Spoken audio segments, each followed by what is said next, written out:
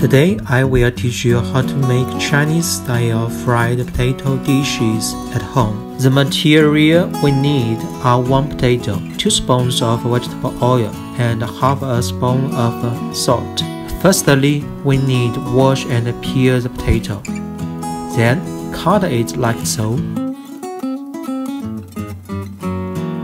To cook, you need to first heat the pan and add the oil. Let the oil completely cover the pan and then put the potato into the pan. Use medium power cooked potato. Turn it over and over again until the potato becomes soft. Season with some salt and turn it over to mix it together with the potato. This will take about 1 minute.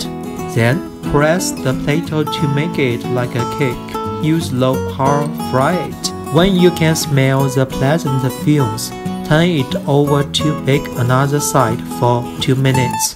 Now turn off the heat and you are ready to serve. I hope you enjoyed this recipe. If you want more delicious Asian-inspired recipes, please click subscribe below. Thank you very much for your watching.